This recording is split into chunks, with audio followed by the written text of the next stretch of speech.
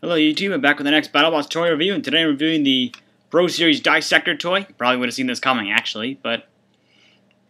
oh, maybe not. But as you can see, it's a very... if you remember Diesector from the show, very successful, couple championships under its belt, and it was popular enough to get one of these toys. And actually, this was... they first showed this as a prototype in the Battlebots Season 3.0, Episode 10.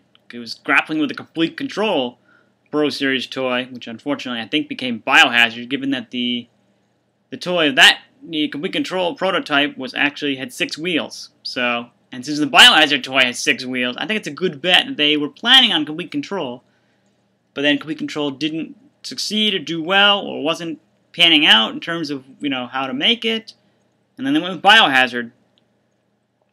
It would have been fun though. Actually, it would have been great, especially since Diesector is invertible. That's pretty cool.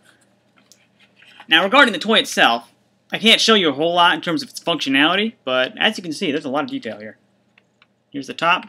Got the 3 LED lights. You'd have to get these all the way off, all 3 of them off, in order to actually succeed. It's got one of the hammers. It actually has 2 hammers. And as I'll mention later, you will be able to do its victory dance, but it's a bit different. There's also separate jaws that came with this. I don't have them. I can't find them, but they were reddish, and they were much narrower. I like these jaws better because not only do they match the show, but you can actually have them better as a wedge. See, I can probably get a little functionality out of them. Not much, but you can tell. I make this, you can actually hear they're connected. They're not. I wish more like the Biohazard where I could actually adjust them, but then I wouldn't be able to do much about it with them in the actual fight. And for the bottom, it's all black. There's the battery. There's the battery right there. Doesn't look convertible. It's probably also because of, just as you can tell them apart, you need to actually verify which way is up. But yeah, I mean, they went a lot of detail, a lot better than the, the custom series where they actually kind of went with their own logo, if you will. But here they actually went with the actual logo for Diesector, which is pretty coal. Or very nearly. I mean, it may not be perfect, but they even got the Mutant Robots logo up top here, the one of the time. I mean, obviously, I think theirs has changed a little bit now. But there's a lot of detail. I had actually lots of fun with this one. I never actually, going into, where the functionality of it, yes, the jaws go low enough. The jaws would go low enough that he could raise the 2 wheels off the ground and at least attempt to get the victory dance going.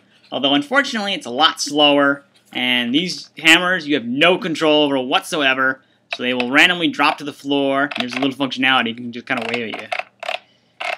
It's just kind of waving. Or I guess if you really want to put it in perspective, it's kind of like when Diesector was stuck up against the spike strip, or just knocked out against the spike strip, and his match with Grendel was just had that one hammer going back and forth. Yeah, these actually you can somewhat position, but you have no control over them. They will just randomly drop to the floor, or move around, or whatever. So that's kind of a disappointment, because that means Diesector's victory dance is rather slow and kind of pitiful, actually. It'll spin around probably twice before the hammer it'll just drop like this, and then it will raise back up, and then it'll spin around again, drop to the floor. I mean, they went through a lot of details. You can lift this up a little bit. That's kind of cool. And the jaws will actually come off over time. The only real problem with this is that if you were to actually go to change them, it's a pain in the neck. So I would not be one to recommend changing them, because although 2 of them, I mean, if you look carefully on the side here, see if I can get a good view. Yeah, right in here, there are 2 little screws here, but they're not facing all the same way. Personally, I mean, the upper jaw doesn't matter, but the 2 on the bottom, they matter, and they actually are facing inside each other. I don't know if you can see it that well. See if I can get a good shot of it. But you see the little gray thing, the little screw, the little slot? That's the screw that actually holds this thing together. See if I can, I'm losing myself here. Yeah. Right where this finger is, there's a screw there, and there's a screw there. Yeah. So the only way you're going to be able to get into this is you got to take the one on the outside first. You're going to have to take this one out first to get to this one. This is why I would have said, okay, if you're going to do this, if you're going to build a toy like this, you need to have them facing outward. So if this one faces this way, then the other one must face this way. So you can easily access them. That may have been just an oversight with them. But at least they tried to get the chisels right. I mean, actually, yeah. These are actually not connected either. I mean, this you can slide in and out. You can even take them out if you want. But they slide. They actually move. You can actually. They're actually not. I don't know if I actually had to assemble them when I got there. I know this. I know if you're like you really don't like the jaws. Let's see if I can. They come right out. And that's another thing with the toy is that these don't really stay in very well. They will actually pop out over time. Like if you drag them on the floor. And you eventually, like, these will pop out over time, so. I know I've had it happen at least once where, like, kind of just got jostled out of place. See if I can, kind of like that. You see, that's how easy it is, and then, of course, you can, let's see if I can get the jaw, there we go, back in place.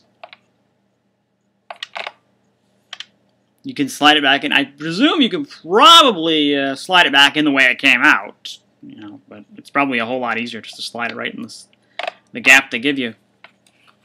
But yeah, if you manage to get your hands on this and you can get a working battery, it's definitely a lot of fun. At least I tried to get Diesector's Victory Dance, you know, more or less to an extent. It actually has a lot more functionality in the Biohazard toy because the weapons are actually, the jaws you can adjust, as I said, they go up, they go down at least a little bit. I don't know how far but they don't stay in that way for long. You can actually make them as a wedge as well. Probably get a little bit with the toy. Yeah, you get something like that. So, okay, there's a little functionality I can show you here. You pop up like that. I don't know if I can. Yep, there's the jaws like that. See, I don't know if I can get the bottom jaws to move though.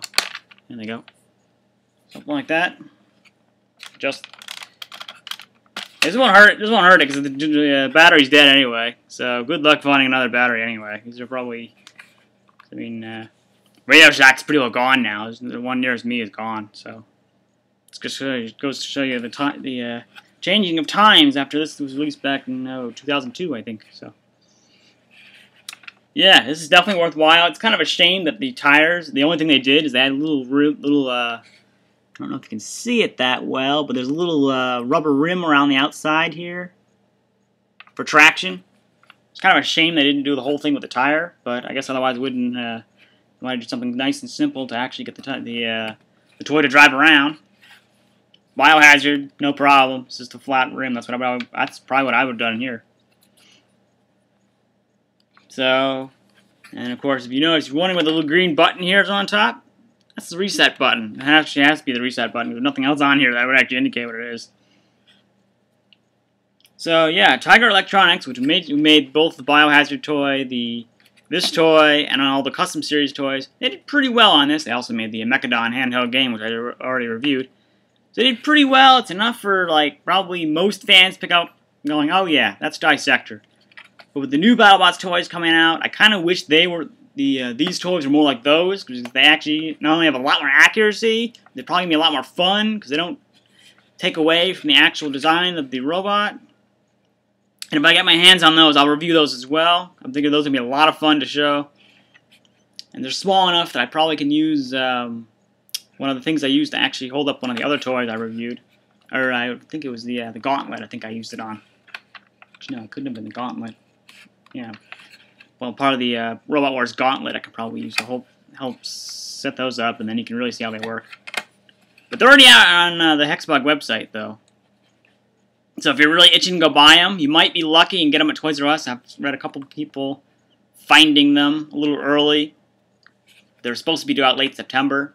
Kind of so much for that, but they'll probably be very scarce at the moment until they actually get released. But yeah, definitely on Hexbug. They're available now. I checked.